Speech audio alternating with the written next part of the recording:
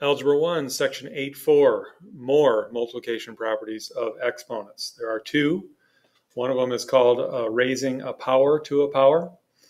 And there's an example that's given here. A to the m to the n is equal to a to the m times n. As in, as you raise a power to another power, it ends up being that same base to the product of the two powers.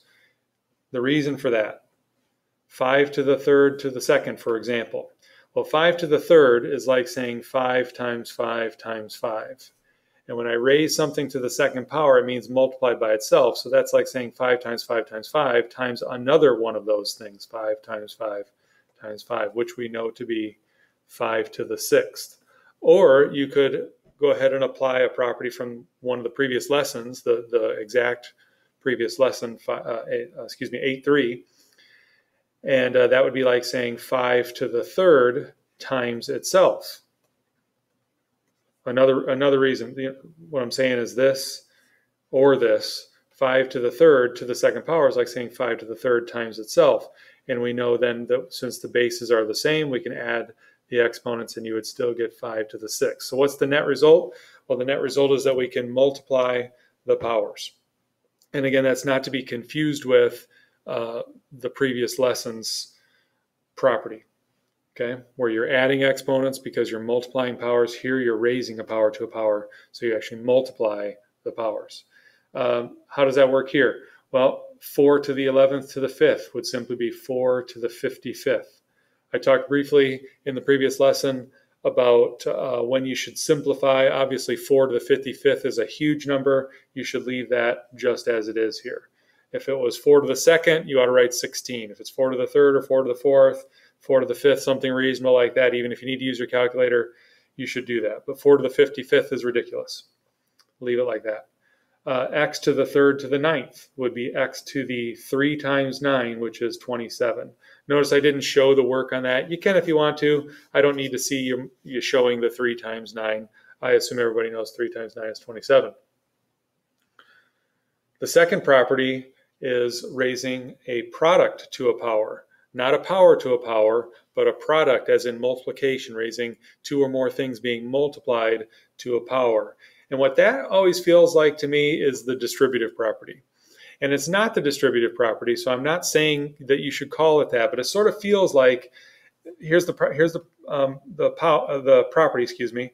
A, B are being multiplied and they're being raised to the n. Well, that means raise A to the nth power and raise B to the nth power. It's kind of like you're distributing the power of n to both of those things. Again, you won't find anywhere that calls it the distributive property because that's something different, but it is what it feels like.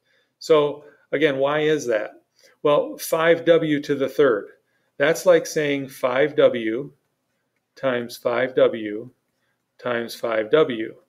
And again, another point that I made in the previous lesson is that when you have something like this, it's just 6 things being multiplied. It's 5 times w times 5 times w times 5 times w, which really is like saying 5 times 5 times 5, or 5 to the third, and also w to the third. W times w times w, which is w to the third. Now, in this case, you definitely should simplify that to 125 w to the third. 5 to the third is 125. And then an example, a little bit more elaborate than the one we just did. 3xy to the fourth. Well, that's like saying 3 to the fourth, x to the fourth, y to the fourth. And there's maybe even a clearer example where it really does feel like you're distributing the 4.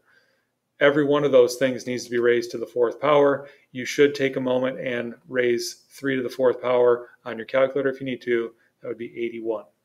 So 81x to the 4th, y to the 4th is your final answer there. Okay, and then really just these last 4 examples will kind of put those two properties together. 4 squared and x to the third squared is how we would apply the power of a product property. So 4 squared, x cubed squared, and again, I'm showing probably a little bit more work than you need to. Anyway, that's 16x to the 6th.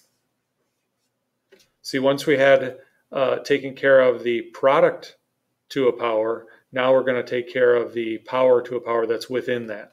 And 4 squared also, which is 16. Look over here. The power of 2 goes to each one of these three things. The power of -3 goes to what's in that second set of parentheses. So this is like saying 4 squared x squared y to the third to the second, which would be y to the sixth. And then that's multiplying x to the third to the -3rd. And don't let the negative exponent bother you. It's still a power to a power. That's x to the -9th. Now, what applied in section 8.1 applies now. We will have to move it and lose it with that negative exponent if it remains. Let's see if that happens. 4 squared is 16. Here you have x squared times x to the -9th. That is x to the -7th. That's the product property from 8.3.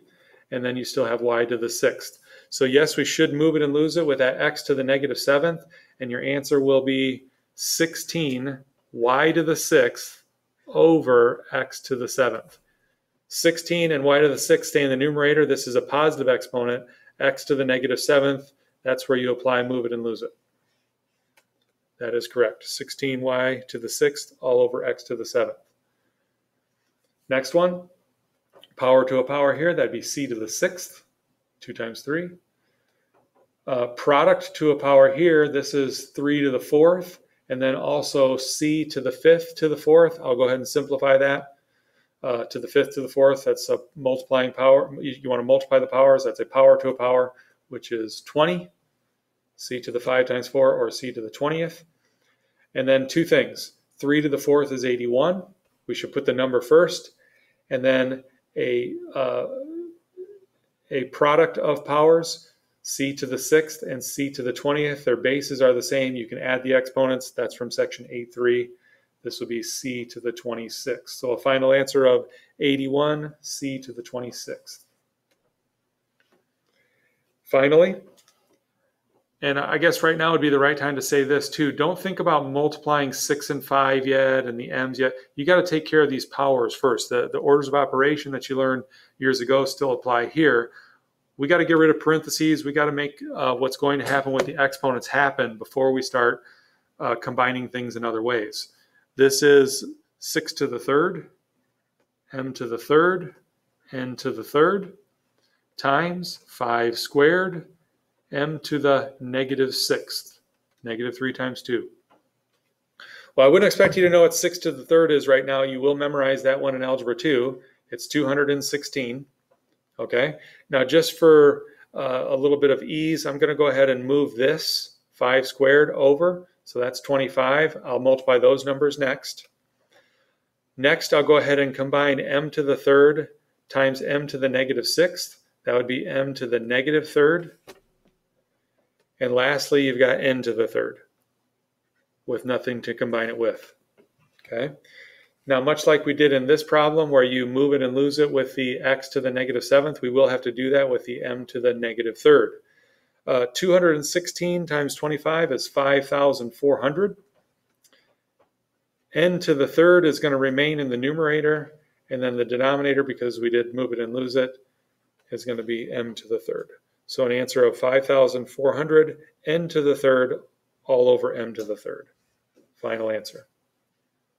Okay, thanks for tuning in.